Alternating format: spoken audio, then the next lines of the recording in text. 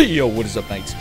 Just Rick here, and today I want to introduce to you guys part 1 of what will be a 2-part series covering all the various systems that exist in DFO that can be used on your 12 basic slots of equipment. In this one, we'll exclusively cover the system for improving the gear that you already have. In the next, we'll cover all the other systems for creating, repurposing, and transferring gears that also exist as well. On the screen, I've put the topics that we will be discussing. If you don't see what you're looking for, it'll most likely be covered in that other video. Now, to avoid this video being insanely long, I just want to let you guys know that I will be only giving a brief rundown of each system and what it's used for. If you want more detail, well, at least you've got a starting point. But without further ado, let's go. Reinforcement is a system that can be performed at Kiri in Hendon Mirror or in the Guild Hall and applies to all gear that isn't cursed or a product of wisdom. It'll simply cost you gold and some clear cube fragments, but it's a system that gets expensive rather quickly. Depending on what slot you decide to reinforce, you will get the following effects. Now, if I'm being honest though, defensive stats are pretty much useless in this game, and so for all non-buffer characters, you primarily want to be looking here at your weapon and earring. All non-buffer characters need to reinforce their earrings to at least +10 for the extra primary damage stats, and all percentage damage characters need to reinforce their weapon to at least +11, preferably +12 if you can manage, for the extra physical or magic attack. If you're a fixed damage character, reinforcing the weapon will not improve your damage in any way, since it doesn't give any independent attack, so be careful if you don't want to look like a buffoon. You might notice that if you look at the charts that the weapon has a different save point than all of the other slots, being completely safe all the way up until +12 instead of 10. If you fail reinforcement past its save point, the equipment will be permanently destroyed, so be careful there. Now, some items that are going to help you out in reinforcement. Kiri's reinforcement proficiency formula is a consumable that can be crafted via the alchemy profession and can be used to temporarily increase your success chance of reinforcement. You also have a title that can be earned by navigating here through your titles. Either of these two titles here will increase your success chance. And lastly, if you're feeling brave and want to attempt a reinforcement past its save point, you should always have the reinforcement protection ticket. If you do happen to fail, it will consume this ticket and reset your reinforcement rate back to 0 instead of having the equipment break outright. The last thing that I want to mention about reinforcement is that you can indeed perform this task at another NPC, Jonathan. Surprisingly, you only need Terranium to perform this. However, he has a strict limitation of only being able to process up to level 95 equipment. The Terranium cost does get a little excessive though, and I don't necessarily do it myself, but just want to let you know it is possible. The NPC that manages Amplification is Clonter here in the Dark Elf Post. You'll go to him to get various items related to the system as well as performing Amplification itself. Now, the Amplification system trips a lot of people up, but for all intents and purposes, it's exactly the same as Reinforcement, albeit with one crucial change. This pink stat right here, whose potency scales with the Amplification level. As you can see, it can be one of the 4 base stats: Strength, Int, Vite, or Spirit. All other benefits of Amplification are exactly the same as Reinforcement, and thus makes Amplification straight up better than Reinforcement in every conceivable way. There is a catch though. It's single-handedly the most expensive thing that you can do in DFO. Straight up. Nothing even comes close, and it's because you'll need an absurd amount of crystallized chaos, which is a fancy way of saying clear cubes, since Clonter trades them at 1,000 a pop. In other words, this means that you must take extreme caution when dealing with Amplification. Do not do it for crucial slots that require high levels of reinforcement. Again, for percentage damage characters, that's your weapon and earring, and for fixed damage characters, that's just your earrings only. Now, that being said, aside from those crucial considerations, I would still highly recommend abusing the Amplification system. As already mentioned, defensive stats are not all that useful in DFO, and thus it's beneficial to amplify your non-important gear slots with the pink raw stats. This is especially true for buffer type characters who get increased buffing potency with higher raw stats. And while I did say say that amplification is incredibly expensive, it really is only the case at high levels of amplification. Taking a look at the table, all equipment including the weapon have save points at +10, but additionally at the 8, 9, and 10 attempts, they will reset all the way back to 0 upon failure, and it's this resetting on top of the increasing crystallized chaos cost that makes this system so expensive. If you want a lot of extra raw stats, but don't want to break the bank, settle for amp gear that is less than +8. Now all of what I just said seems kinda nice, but you cannot simply choose to begin amplifying your gear. You must first have a curse applied onto it. This is something that can occur randomly whenever the gear drops, as indicated by this ominous message in red here. You cannot equip the gear until the curse is dealt with, and in that regard, you have two options. You can extinguish the curse by use of an item called the Otherverse Energy Extinguishers, which is sold in the auction hall or the Sarah shop. Doing so will merely remove the curse outright, and then it becomes standard gear subject to the reinforcement system. If you want the ping stat though, you can alternatively use an Otherverse Purification Scroll that is crafted via a recipe in Clonter's shop in order to apply a random pink stat onto your gear. From this point forward, this gear is considered cursed and can no longer be reinforced. It can only be amplified at Clonter. If you don't like the pink stat that you get, you can use the conversion spell, which is also crafted at Clonter, which can change the pink stat into any one of your choosing. Be careful though, this item suspiciously only works on +0 amplified items, so you've got to do it right away. Both of the recipes to craft the aforementioned items at Clonter will require items that are exclusively sold at another NPC, Jonathan, here in the Metro Center, and all of his items are looking for Terranium, an item I suggest farming only in the Disaster Sector 3 level of Harlem. Complicated, yeah, I know. Say you have gear that isn't cursed but you still want to amplify it.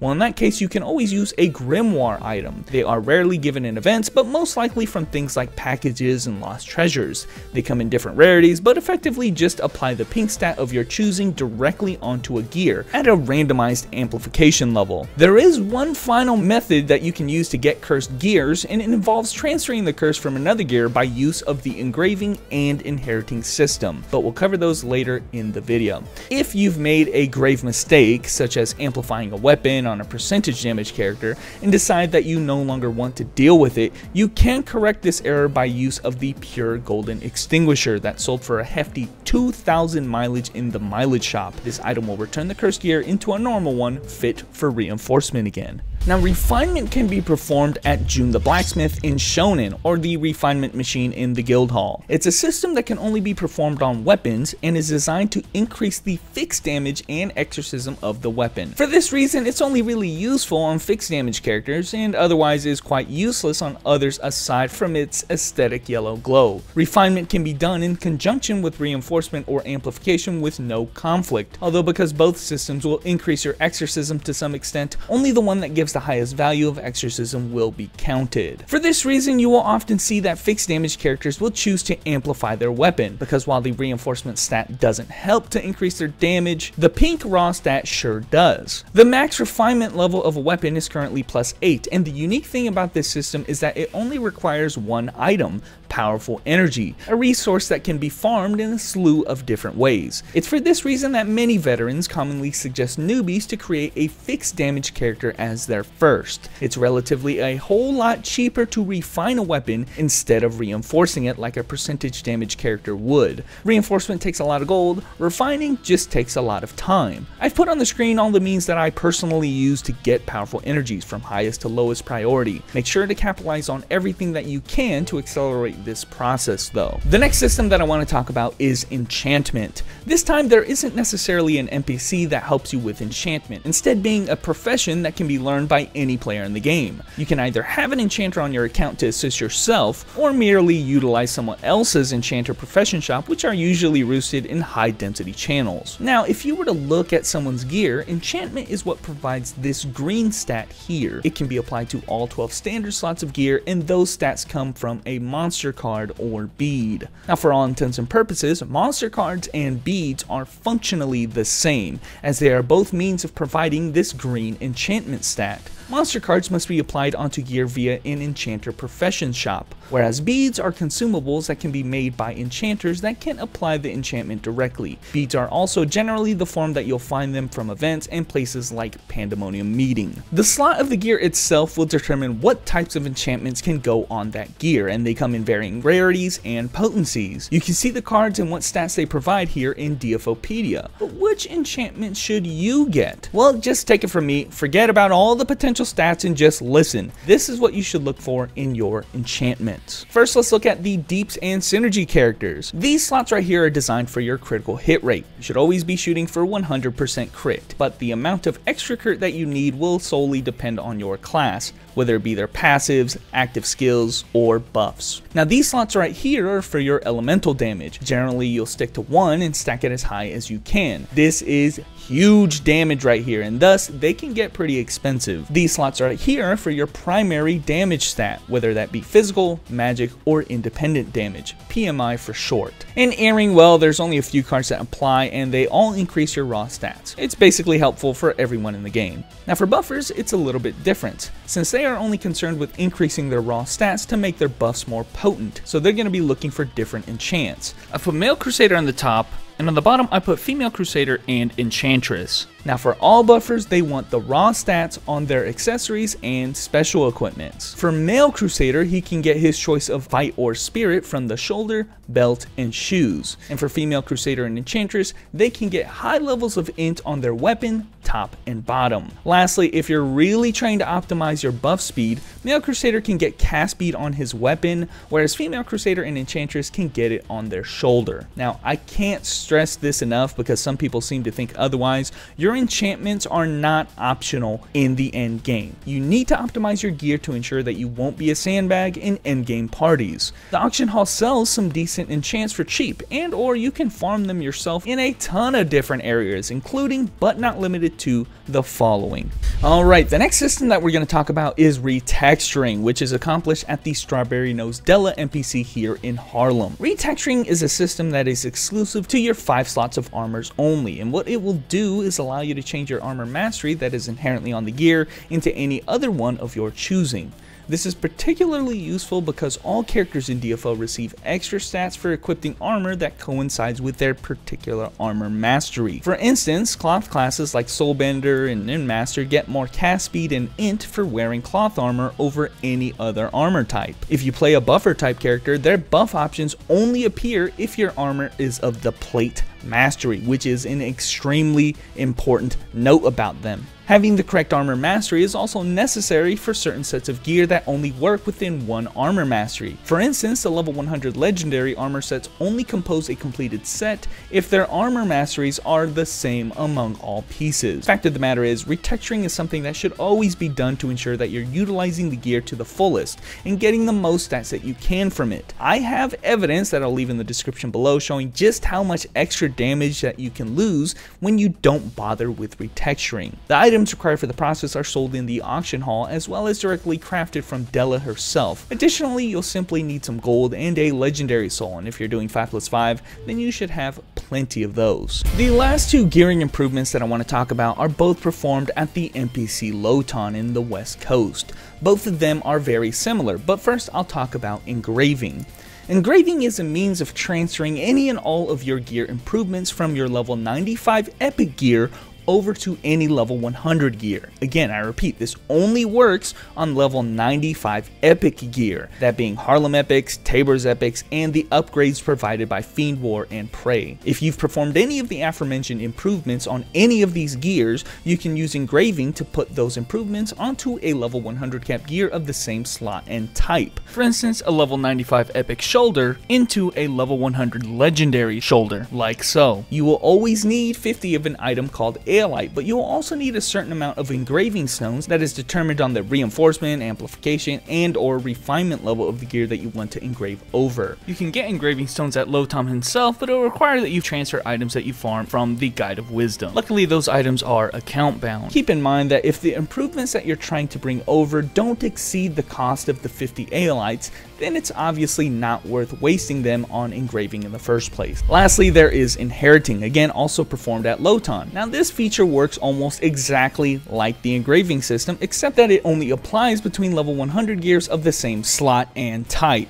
Any gear and any rarity can be used for this as long as it's level 100, and the only cost it's going to be is that 50 aolite again. And I'm sure you're already wondering how these systems can be abused, so let me make a few suggestions. Because cursed gear is a completely random occurrence that happens when a gear is dropped, both level 95 and level 100 epics can be used for that purpose. You can engrave or inherit that curse as you see fit in order to eventually get your entire gear set cursed if you so choose. Or how about this? I got this one from Locke. Let's say that you have a bunch of powerful energies that you farmed up on an alt. You could refine a level 100 unique weapon on that alt and then use the Transcendent system, which I'll talk about in the next video. Just transfer it over to the desired character and then simply inherit that refinement over to the desired gear. I mean, it goes without saying, the possibilities are endless here. Now there is one last gear improvement system that is kind of separate from all the others, and that is Modification, which is again performed by Kiri here in Hendon Mir. Modification is a system that can only be performed on a very particular subgroup of level 100 epics. These epics are called the Product of Wisdom, and you've probably seen them a lot while you've been farming the Guide of Wisdom. Product of Wisdoms are special in that if they drop outright, they are generally tradable in the auction hall, making them the only epics that have that distinction, though you can also craft some of them from things like Oculus Hard Mode. Anyway, unlike most of the other gear in this game, Product of Wisdoms cannot be reinforced or amplified. Instead, they are improved by Modification, and vastly so. Every modification greatly changes the stats that the Product of Wisdom provides, and if you reach certain milestones, they can become downright overpowered, even becoming best in slot options in some hyper endgame setups, surpassing the power of completed epic sets as a single piece of gear. Modification requires the Ancient Wisdom Remains, which drop randomly from the Guide of Wisdom. An increasing amount are required per modification rate, though as appealing as it sounds, modification is way harder than it seems. From all the way to +4, you could potentially lose rank on failure, and at the +5 and higher attempts, your gear can break outright. It's not surprising for someone to spend several hundred millions of gold on this system and then walk away with nothing. As such, it's not recommended at all, to be frank, considering the other options of gearing available at a fraction of the cost. This system will rear its head again with the addition of Sirocco Raid, but for now, just know that Kiri manages this and it's scary. And that, guys, concludes all of the gear improvement systems that you should know about in 100 cap. Like I said, these are all the systems that you can use to improve and optimize your gear, but there are still a great many things that we can do to create, repurpose, and transfer gear as well that I want to talk about in the next video. As a summary of what we've discussed, well, here you go. Thanks for watching, and I will catch you nights later.